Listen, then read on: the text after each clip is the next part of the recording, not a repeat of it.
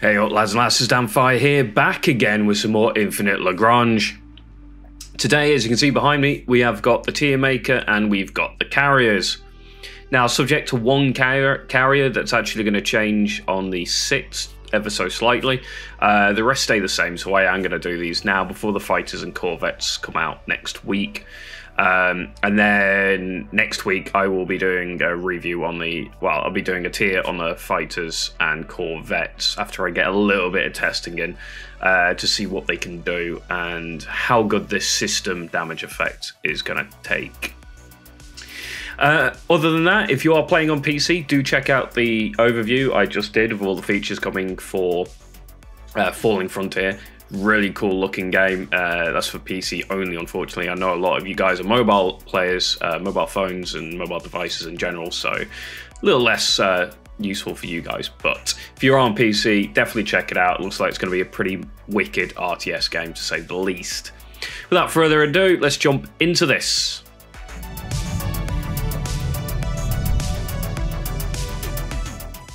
So, we're going to do this the same way as I did the battle cruisers. I'm going to do a ranking with them unmodded, and then I'll do again a ranking with them modded.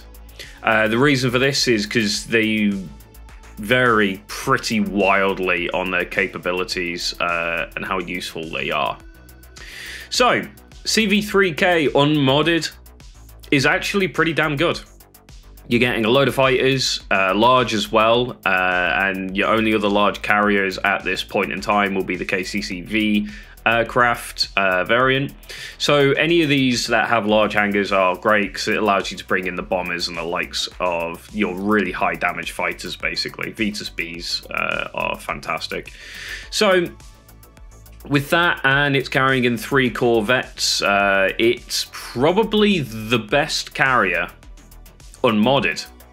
Now, the Solar Whale has got better tank, better armor, but it's also slow as, well, it's just damn slow.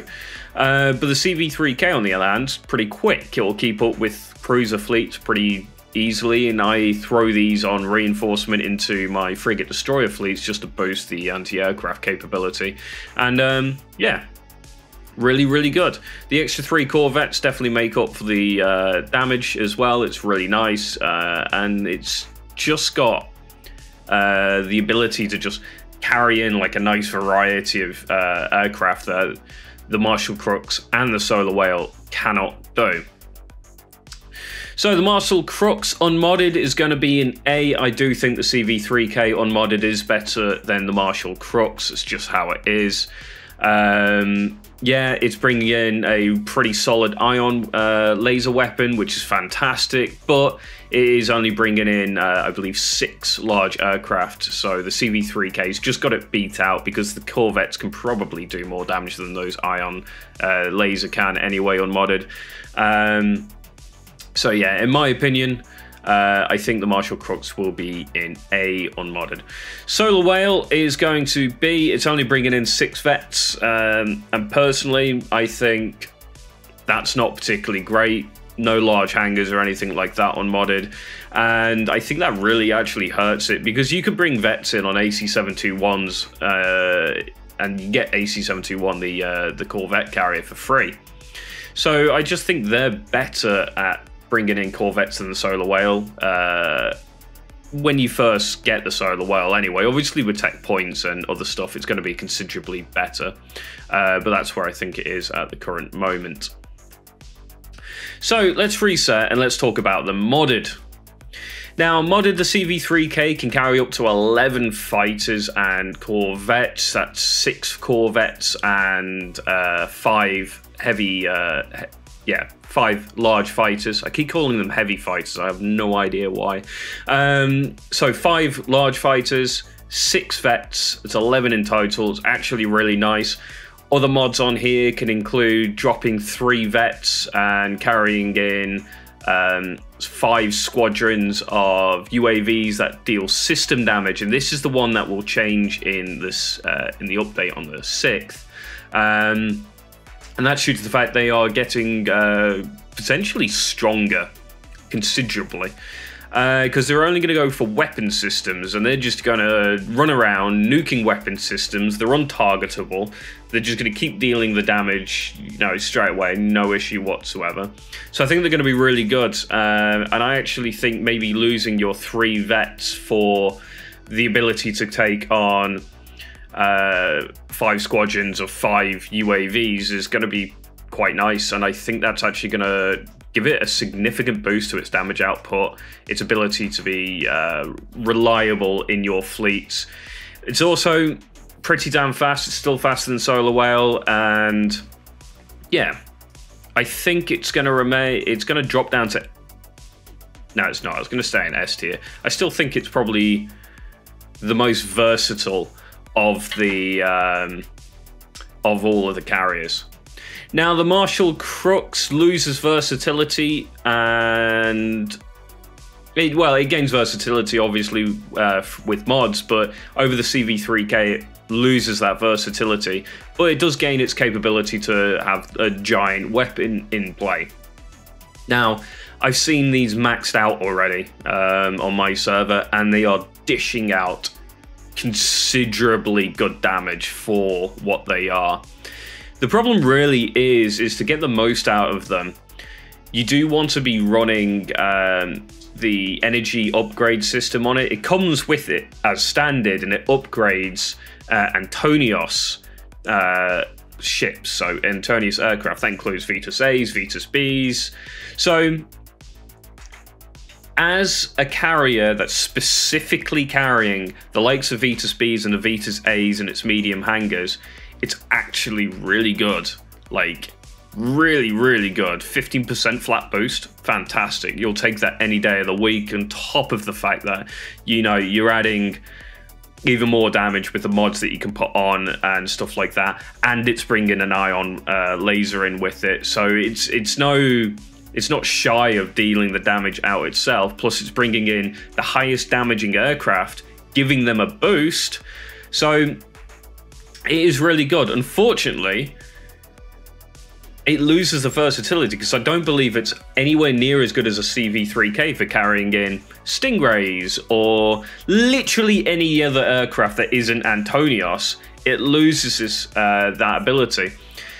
So that being said, you probably run like maybe 2 of them and then 3 CV3Ks as a reinforcement. They're the same speed, so you can do that quite nicely. And I think that's why I'm going to put them in A. And again, it's mostly just due to the fact that it loses a bit of versatility over the CV3K, and carriers are a force multiplier. And the force multiplier is mostly due to the versatility of what they can bring in, and, you know, losing that decreases the capabilities a little bit, in my opinion. Again, like I said, they are dishing out considerably huge amounts of damage. With Vetus B's, they're absolutely absurd in comparison to a CV3K, but, you know, putting Stingrays on it hurts it a little bit. That being said, you know, it's only 2 fighters less than what the CV3K, but it can't bring in corvettes, unfortunately. You can't have corvettes and bombers. It's kind of limited there. So, unfortunately, my cat's attacking me. But yeah, so it's pretty good, but definitely recommend the CV3K, I think, modded over the Marshall Crux. However, if you are planning on only running Antonios aircraft, the Marshall Crux will absolutely be your best in slot. It's also the best looking ship in the game. I love the Marshall Crux. It looks awesome. I keep looking at it. Anyway, the Solar Whale, I'm also going to put in A tier. And it's mostly because of its movement speed. It becomes to a point where things like the ST-59s and the Solar Whales, because they are so slow, you really don't like running them in fleets. And it limits the fleet's versatility. As soon as you put those in, you know you got an issue with being able to maybe attack targets, because they're just going to run away, or anything like that, which is a shame, because this is potentially the most versatile of you know, all of the carriers, and it's due to the fact that it carries 16 aircraft. It just carries an absurd amount of aircraft, and if you can, you know, fill these up and have 5 of them, you're looking at like incredible amount of aircraft for fantastic tanks on them as well, and they do really, really good. Unfortunately, I think that slowness brings them down a peg for me.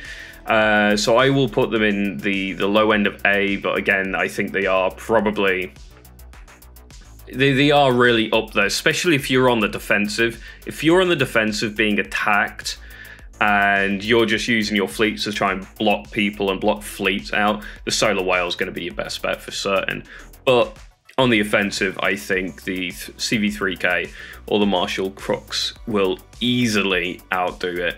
And that's, yeah, I think that's where I'm going to go with that. So there you go. Hope you find that useful. Don't forget to like, comment, and subscribe, and all that good stuff. The algorithm loves it. And tell me what you think in the comments. This is quite a difficult one because, again, like I said, the Solar Whale, you know, 16 aircraft. The CV3K can only carry 11, and the Marshall Crooks only 9 at most. So it's a bit difficult, really, to judge these in like a straight linear tier like this, because they do just have their places in certain situations, all of them. Like the Marshall Crooks is fantastic. It's probably the best carrier if you only plan on using Antonios aircraft. But you're limited, and there is only so many Antonios aircraft you can put on it, and you can't fill them if you're using only Antonios aircraft. And then the 2 extra fighters that you can bring in with a CV3K, or in the case of the Solar Whale, the 7 extra fighters and aircraft you can bring in, you just can potentially outdamage its ion cannon. So yeah, and its second weapon is a railgun. It's about the same as the Connemara, so it's not particularly great, unfortunately. So you will be running the laser on it for certain. Anyway, there you go. Thank you guys for watching, and I'll catch you next time.